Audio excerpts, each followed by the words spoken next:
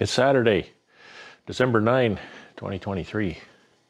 And you can see behind me that the landscape has changed a little overnight. Yesterday afternoon it started to snow, and we got quite a little bit of a storm last night. Now the dynamics involved were a fairly nice day, and you know, if you've been watching the vlogs, it's been warm here. It's been up to 5-6 degrees in the daytime most of this week. So everything was warm. You think about the highways and the roads are warm. You know, the yard, the ground is warm. And so yesterday afternoon, the temperature dropped below freezing, and we started getting some snow. And we actually started getting some rain to start with. And so that turns everything to ice. The roads are terrible. A lot of the highways in the area have been closed. There's been some power outages. Not the worst storm as storms go, but I'm glad I wasn't out on the road. I'm glad I didn't have to go anywhere. We were out yesterday afternoon, but we got home before things got really bad. So as you can see, there's an inch of snow out here, you know, maybe more. But regardless, hope I can get the little tractor inside tonight. It's about -5 outside right now. So what I've got going here today, I've got some offcuts and whatnot up on my table saw. I'm going to run these through the table saw and make 1/2-inch shims out of them for covers. Okay, I'm not going to cut them to length. I've got a whack of 1x10 here that I've cut to rough length, so it's a little bit longer than I need. And I'm going to slice all those to 1/2-inch strips for the covers coming up. And that's just so that I can, you know, there's always going to be a lot of waste here, especially when you're cutting offcuts, because you get each piece, you might get one out of that, or might get two. So there's going to be plenty of waste. And then I can get rid of the waste. I can wrap up the pieces, and I can store them a lot easier, and they're a lot more convenient to use when the time comes, because they're already going to be 1/2-inch thick. And then I can just take them over to the radial arm saw and cut them to length when I need to put the covers together. So I wrap them up in bundles of, I forget how many, 50 I think go in a bundle for these. So they're very convenient to grab a bundle of 50. I'm usually building pallets in multiples of 50s or 100s, or actually these are covers, so same thing, 50s or 100s or 150, 200. So I can just grab bundles. And that's about all I'm doing here. I'll show you some of the details. Of course, I have two general descriptions of product here that I'm going to cut up. One is 1x10-ish. And, you know, I've never really measured these. They make box sides out of these, so they've got to be more than 9.5. And that is just a 1/16 under 10 inches. So what I need to do with this, because this is rough lumber, I need to just run it through so the blade just makes this straight. So I'll have to do all of those, and then I can turn them around and then cut 1/2-inch strips against that. Okay, and the one thing I want to watch for here is things like this. So on my first cut, I want to straighten this side so that then I can start with my pieces going this way. So whatever offcut I end up with is going to be on this side, so I can lose as much of that knot as is possible.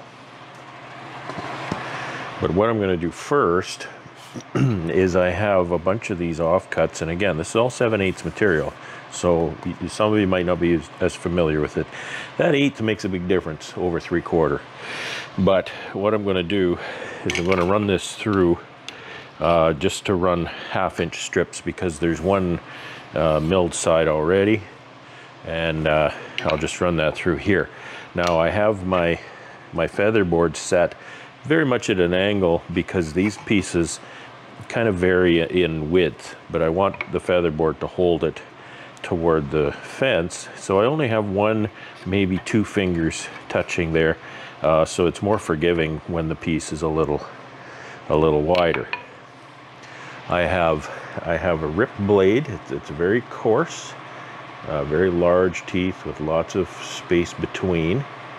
And what that does is when you're ripping along the grain, it gives the saw a lot of space to eject chips.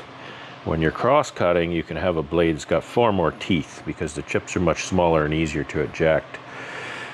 This blade is also a fairly narrow kerf, which is nice because that's going to save me some material here. I might get 2 pieces out of this, whereas with a regular 1/8 inch, or even my other blades are actually a tiny bit more than 1/8 inch wide, I might not get 2 pieces, or I might get 1 more piece out of this because I'm using this thin kerf, they call it. The kerf is the amount of material the blade removes. So I've got a few random pieces. This is a bit of dunnage. I don't know what I'm going to do with it. I just threw it on there. And other random bits I'll cut up. But those are the exception. Most of this stuff is kind of this size. This one's a bit short. Most of it is about this long, which is nice. So I'll just run that side along the fence. There's big knots and everything everywhere, but you know, I'll cut it up. If it's not going to make a part, then fine, it gets burnt.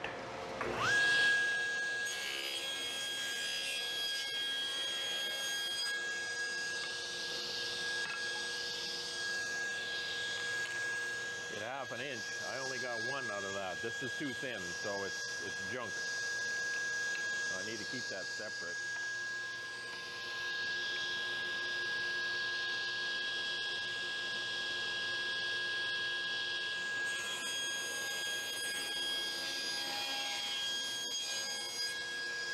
Sure is nice using a new blade. Looks like I get 1 out of most of these.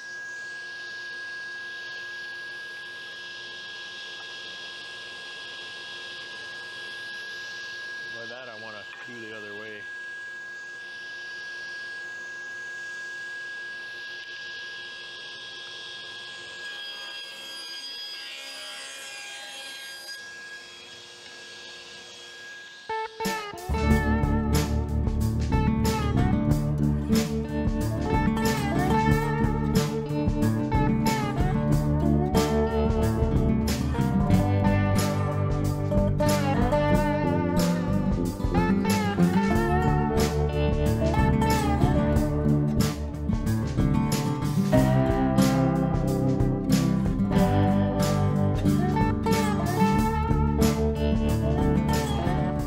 It's Sunday, December 10th, 2023. I'm trying not to get too involved. Today it's Sunday, and you know, I've got a busy week coming up, so I'd like to end the day not feeling exhausted. However, yesterday I cut all of those offcuts up into 1/2 inch strips. So what I'm going to do right now is I'm just going to run these through the radial arm saw. Some of these actually look pretty good, but got a great big knot at the end. So again, these are particularly cut to be what I call a long shim for the covers, which will be 20 1/8 to 20 1/4 long. And if it's got, you know, this one is cracked, so it ended up shorter than that. So what I've done here is I've set up the saw, the crosscut fence here to be 15 1/8. I see, what's 15 1/8? Well, 15 1/8 is 16 5/8, less than 1.5 inches. So these long shims on the side plus the short shim in the middle then will equal the width of the box, which is 16 5/8. So these are just going to be, and these have to be cut fairly accurately because they're going to determine the spacing of those 2 long shims. And so therefore I want this to be pretty close. And some of these are not going to be even long enough for that. You see, this one was cut and it's still rough from here, so I can't really depend on it being 1/2 inch thick. So that'll get cut shorter yet. Now I should be making some 6-frame covers, which again have an overall width of 11 inches. And so less, 1.5 inches from that, that's 9.5. So I can use this then for a 9.5 end short shim on a 6-frame cover. So I can just go through these as these come along. I don't know if that was long enough for anything, but I'll put them aside here. And then when I am done the first round, I can run the short ones through again and see if they're going to be long enough for the 6-frame. That's a judgment call. I think I'm going to use that one because the short shim, it goes right at the end, inside the end cleat, and it's pretty well 1/2 inch there. So that's what I'm going to do here right now. I can deck them up, and I can get them too high. I don't like to do this with the saw running. So I can get them too high. That one's barely long enough. Actually, I don't think that one. No, we'll cut it. I can cut it. If it turns out it's not long enough, then I'll just put it in the pile for the next smaller piece.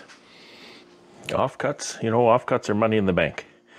The price of lumber these days, you need to get it down to the smallest piece possible.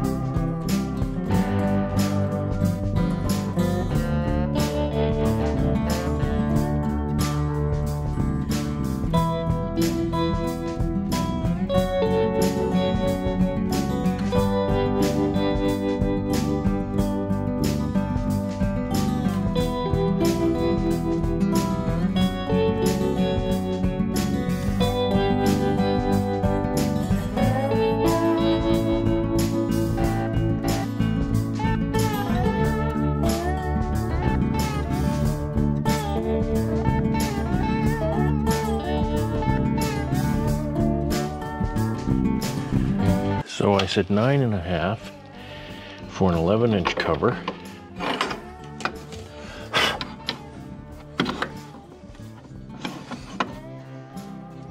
Which should be right there.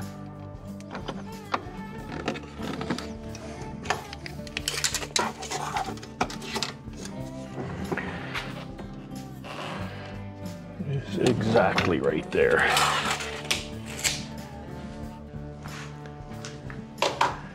Now we can run these offcuts through there. You get closer to the blade, you have to just be that much more careful.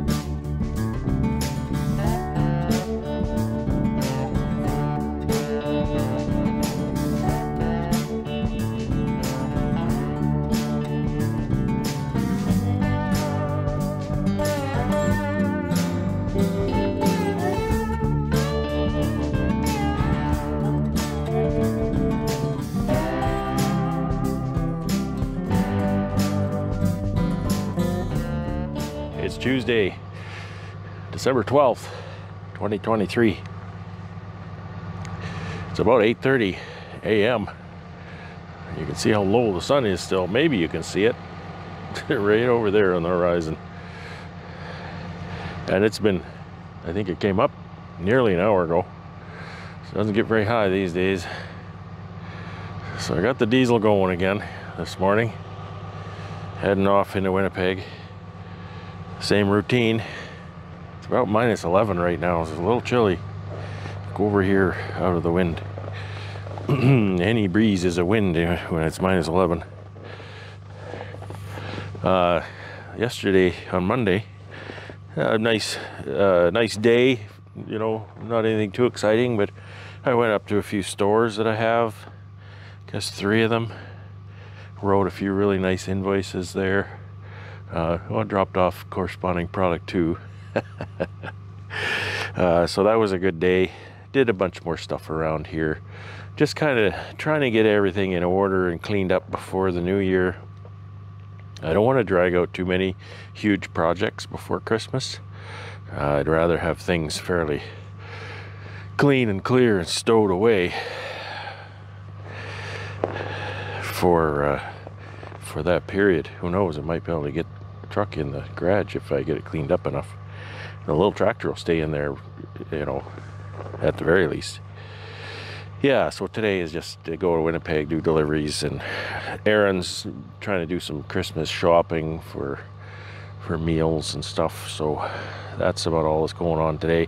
Got a Bee Club meeting tonight. It's not a meeting either, it's a social night. So we got a Bee Club social night tonight. That's always fun. We meet at a place where we can have food and drinks and carry on, and as we tend to do. Look at the eyes on my bee barn here. The sun reflects off of the lights on the other building. That looks kind of funny. And so yeah, so I'm freezing my fingers off, and I'm gonna get in the truck here pretty quick and head off. Just letting it warm up, get warm inside for me. So I hope you have a great day and take care. Have fun. It's Friday, December 15th, 2023. I've got my little orange buddy out here, and this is the view of the apiary on the 15th of December.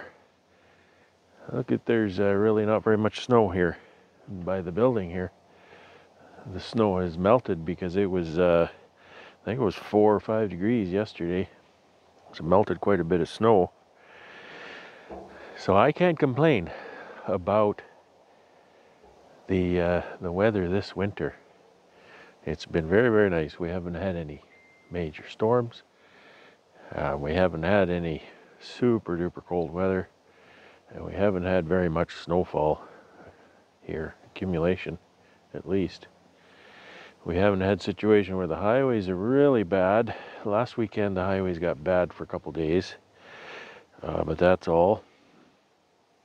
Now this week, it's been pretty busy.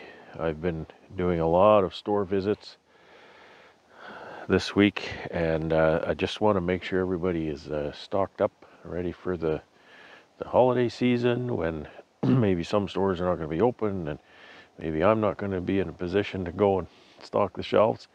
I don't plan to be going out again until after New Year, to be honest. So I want to make sure they're all loaded up, and load them up I did. Everybody was very receptive to that idea, and so I stocked the shelves and wrote some pretty nice invoices. That's nice because January is a slow month. February, March are too, but these invoices I'm writing are my January income. So that's really nice that I can do that. We had our Bee Club party Tuesday night, and so it was really nice. It's, you know, it's a small gathering. There seems to be a core of 24 people who really take that kind of thing in.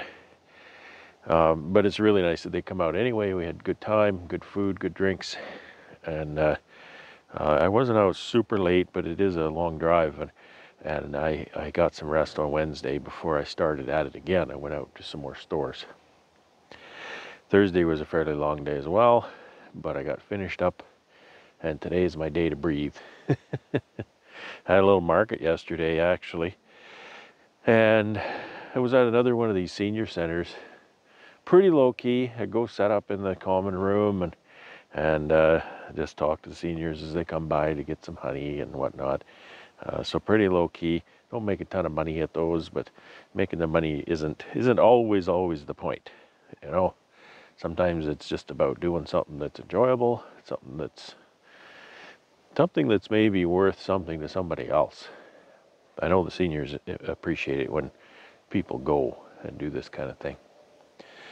So anyway, that's it for this week. There's not a lot going on here. I just came out to the apiary to grab some stuff out of the building, and it's only like -1, I think it is here right now, and it's about 3 o'clock in the afternoon. 3 o'clock in the afternoon, and look where the sun is. It'd be down in another hour. Yeah, that's winter. That's winter in Manitoba. Yeah, I don't think there's anything else for me to talk about. So I will close this off. Thank you for watching, and I'll put it together for you, and wish you a really great weekend. I'll talk to you again before Christmas, and hopefully next week is awesome too. I hope you're doing well. I hope you're really doing well, and I hope the Christmas season is a really good one for you, and you get to spend time with friends and family. I hope you're healthy. So I wish you well, and have a really great weekend. Take care and have fun.